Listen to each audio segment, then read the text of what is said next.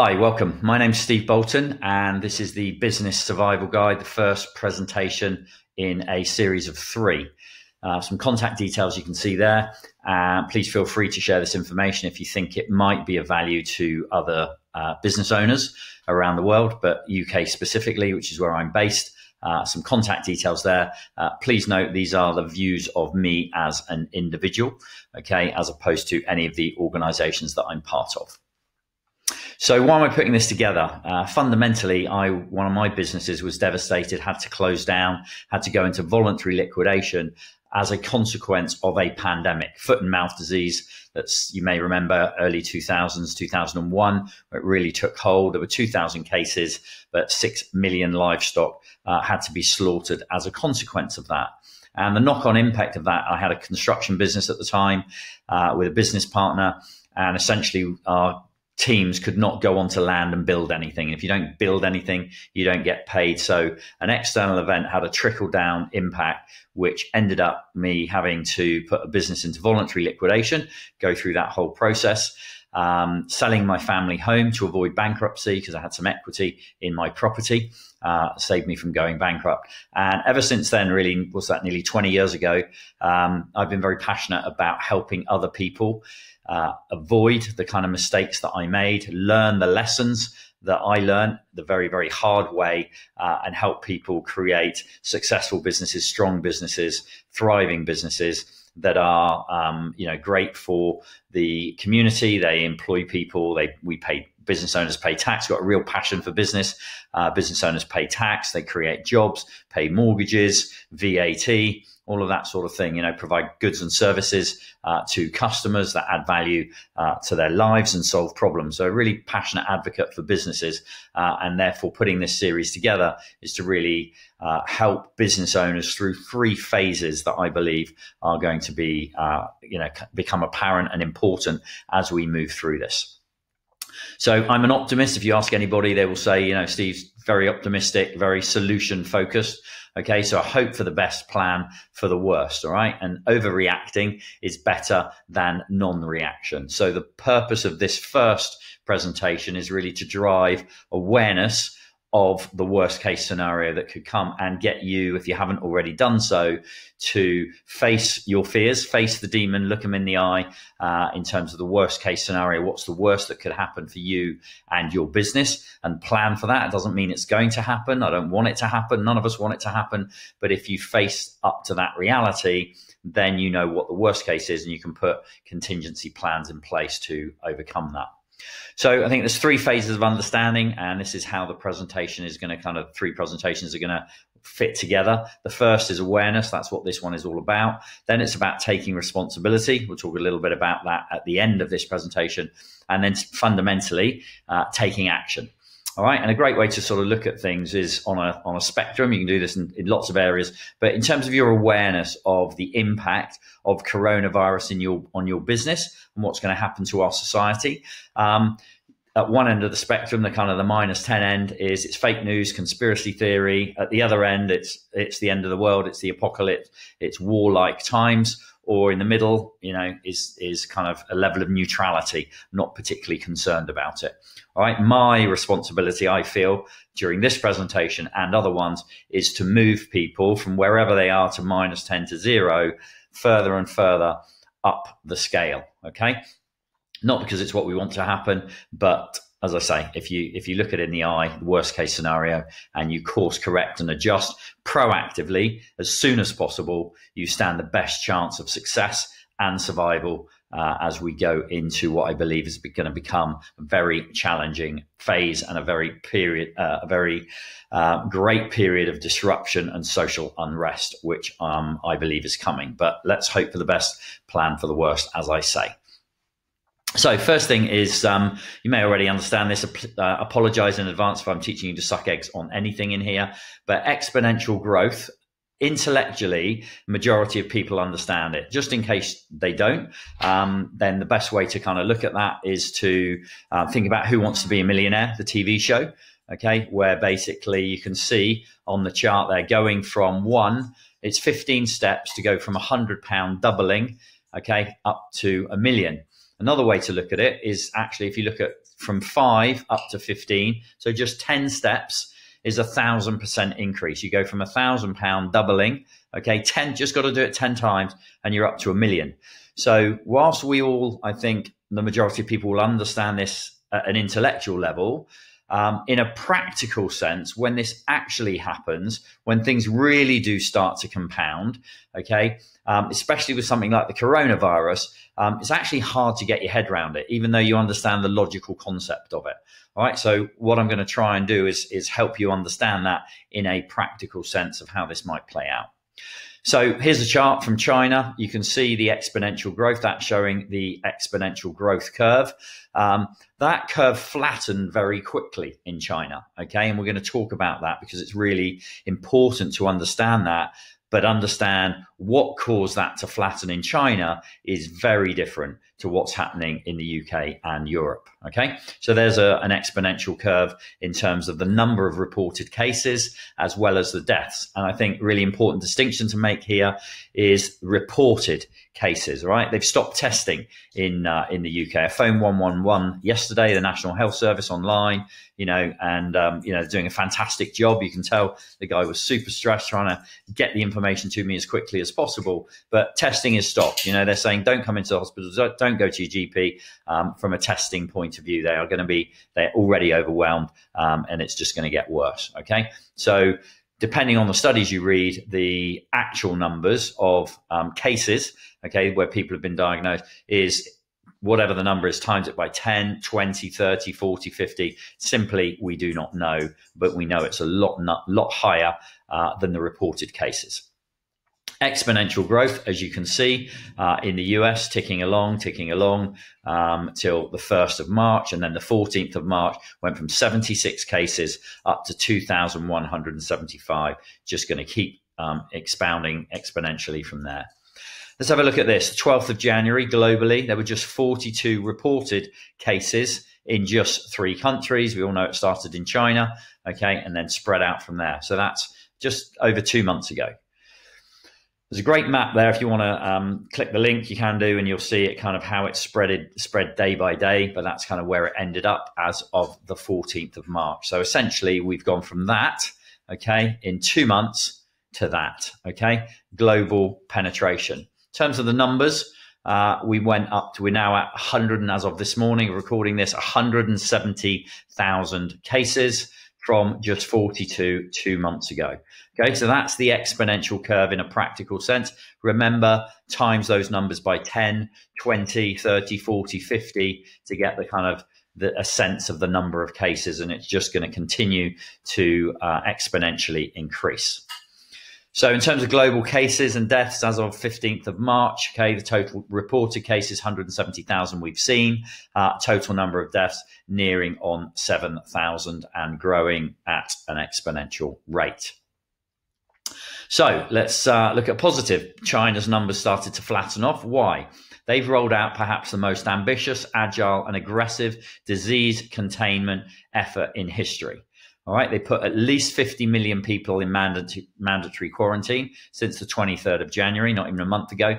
Okay, in Wuhan alone, more than 1,800 teams of 5 or more people traced tens of thousands of contacts. Okay, so radical, massive action. Is Europe like China? No, it's not. We're not a communist state. We don't have the resources to have just in one town alone, one city alone, to have 1,800 teams of 5 or more people going around testing people, putting them in quarantine, building hospitals in 24, 48 hours. All right, completely different scenario. So when people, if ever you hear people saying, oh, but yeah, China got it under control, it's going to taper off.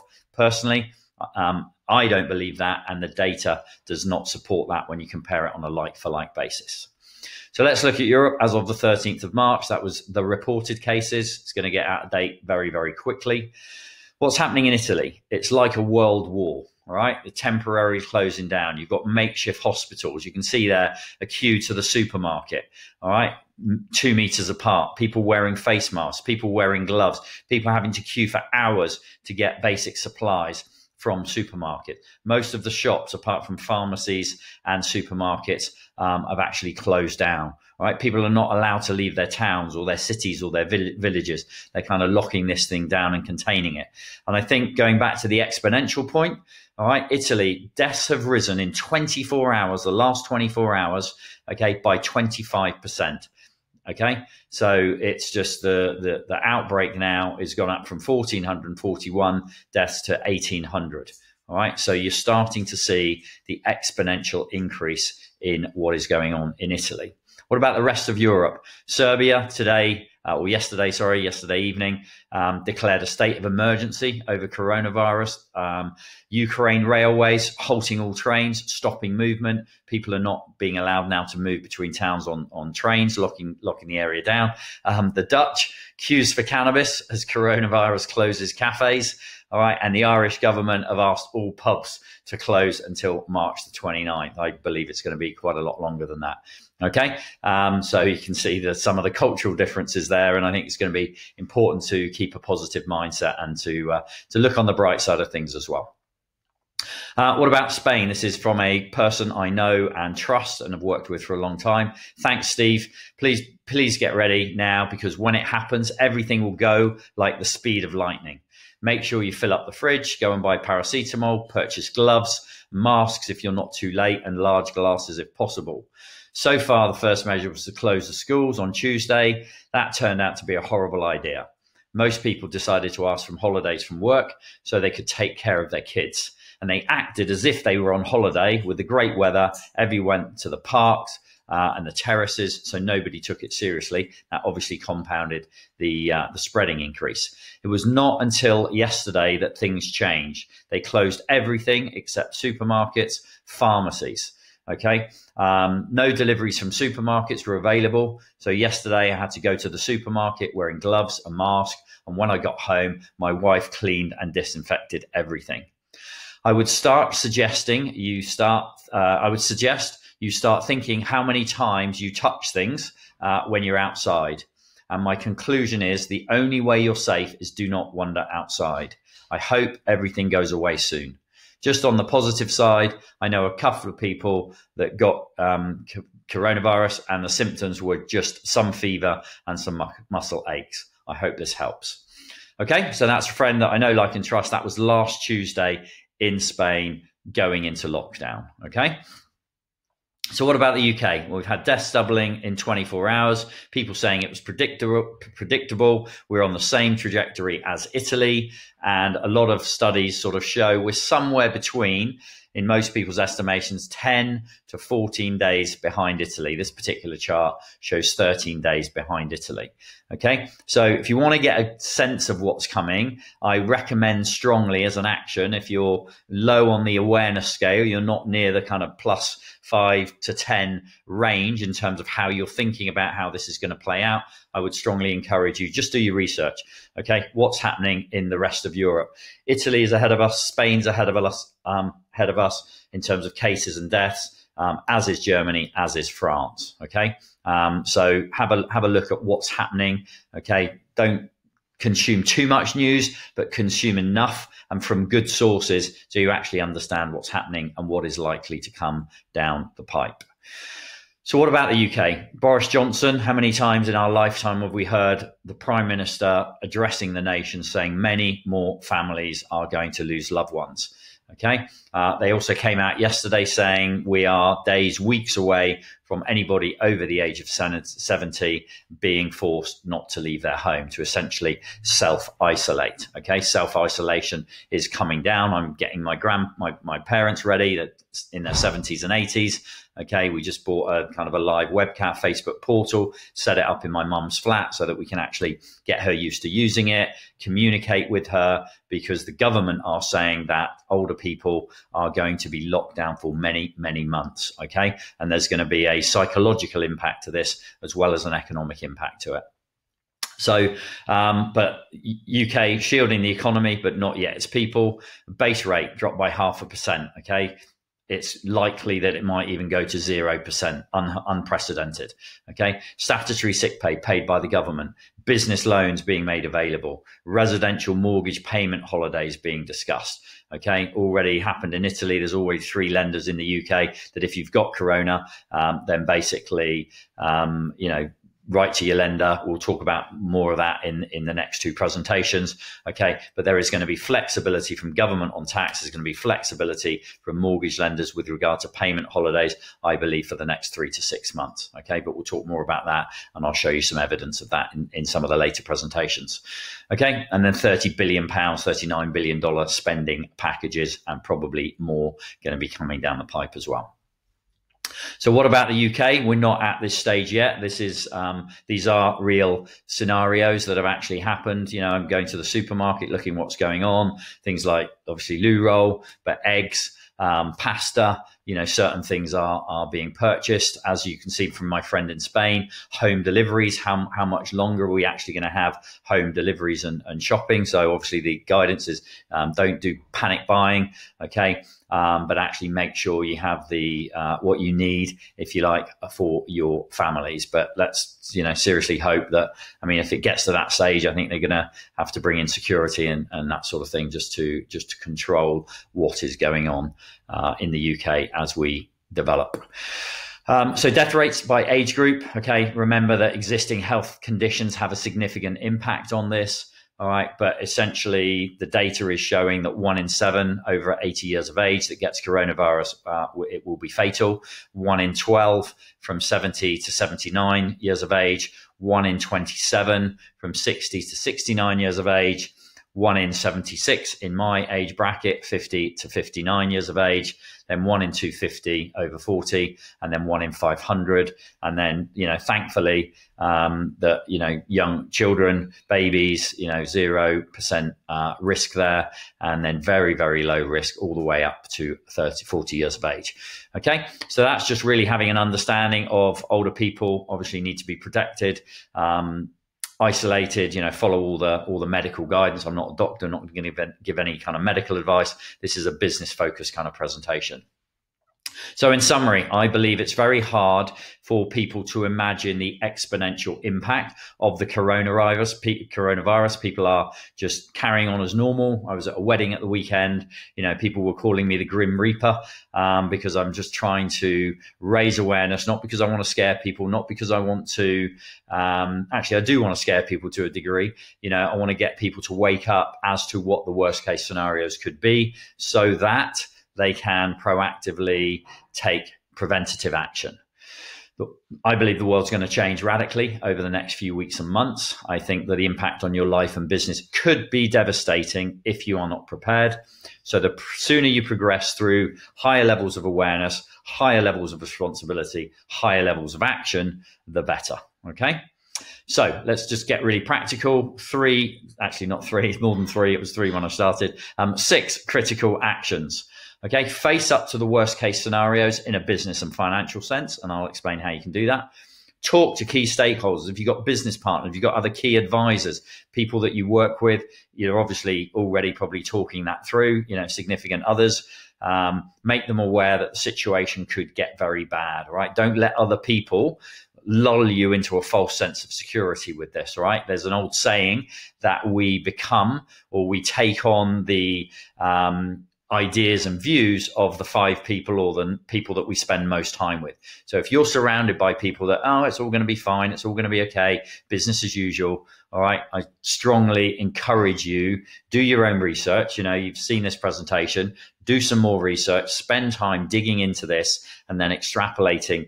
If what happens in other European countries happens in the UK, what the impact be on my business, or what could it be on my business, right? Start thinking that through.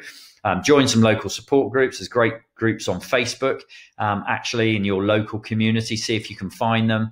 Okay, if not, maybe set one up. But actually what you'll find, there's one in Bournemouth, there's 80,000 members on there. There's 11,000 members with about 80,000 posts and comments already, okay, to do with coronavirus. People saying I'm self-isolating, this is happening, I've run out of this. People offering support, if you can't go out and go shopping, or if you're ill, or if you need certain supplies, let me know, I'll go out and do the shopping for you. Okay, so I think it's going to really bring us together as a business community and as local communities. Got the potential to do that.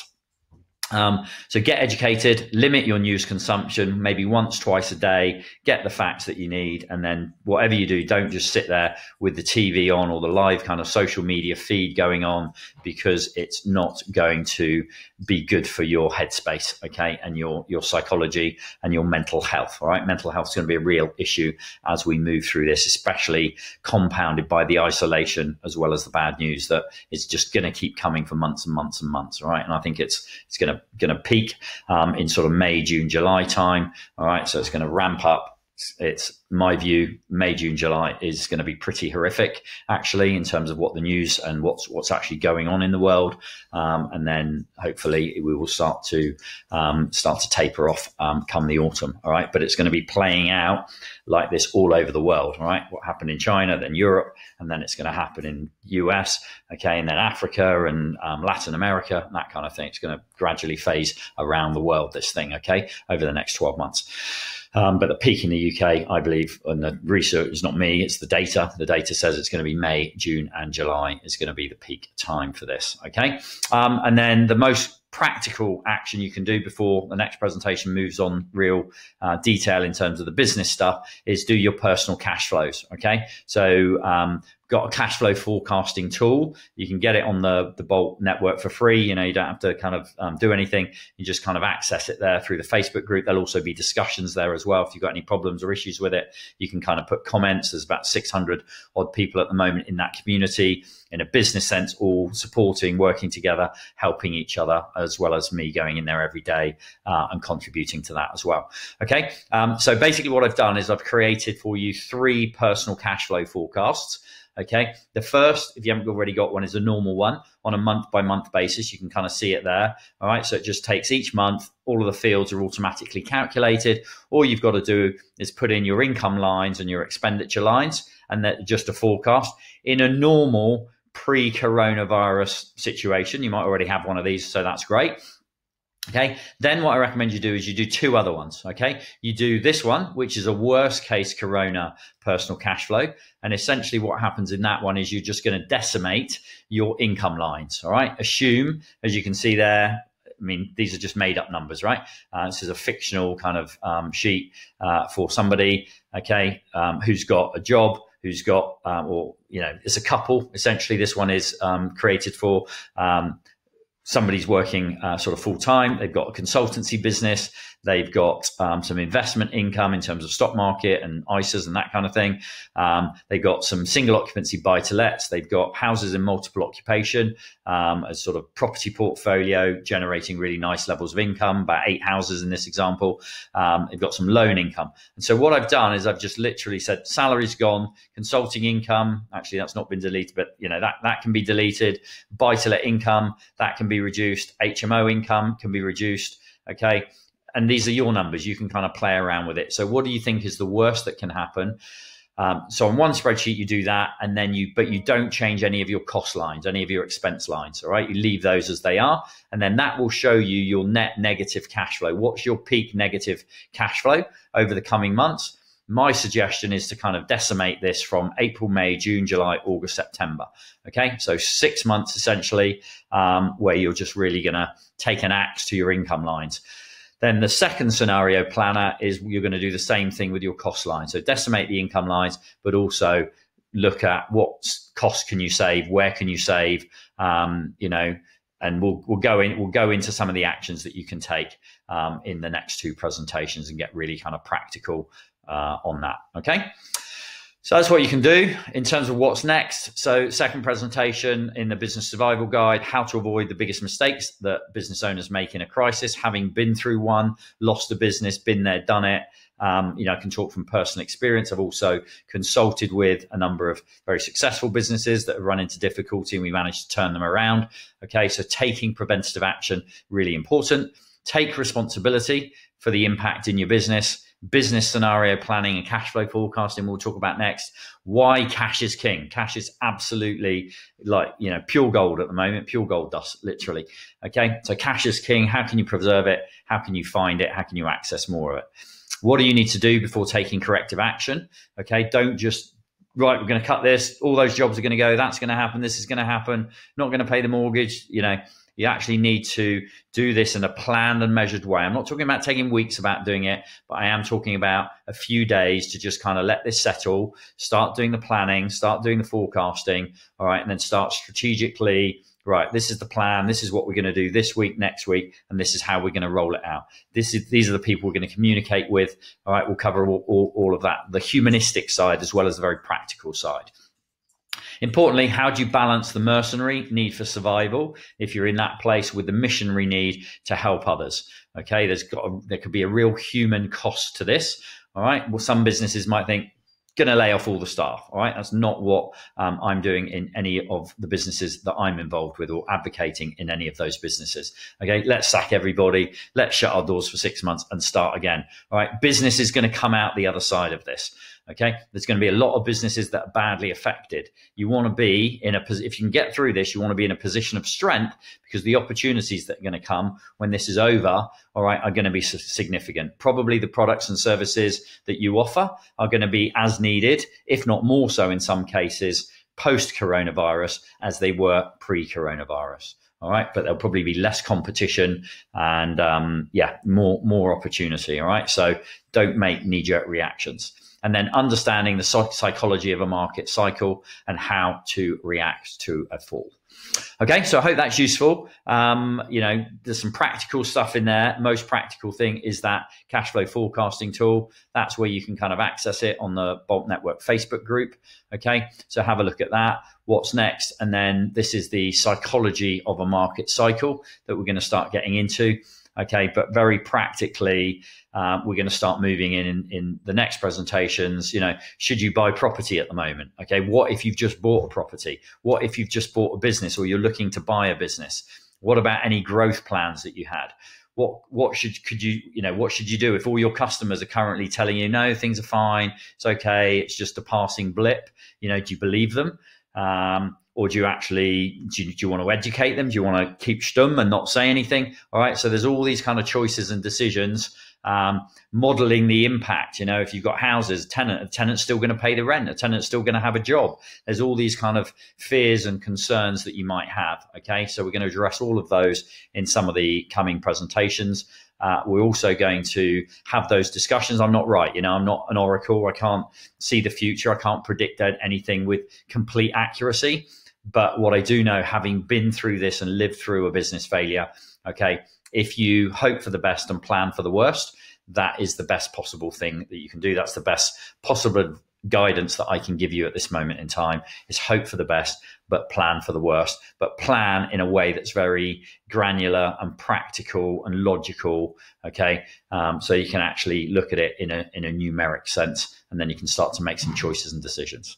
Okay, so I hope there's some stuff in value in there. Please feel free to share it as you want to. Contact details are there, LinkedIn, Facebook, Instagram, as you wish. And just a reminder again, this is my personal perspective. Wish you the very best. Hope this has been of use to you. Please get in contact and let's support each other, as a community, as a business community, as a social community, all right, as fellow human beings, as we go through and live through something that we've never lived through before in our lifetimes. That sense of community and support and encouragement is going to be super, super, super important. So wish you the very best, and I'll see you again soon.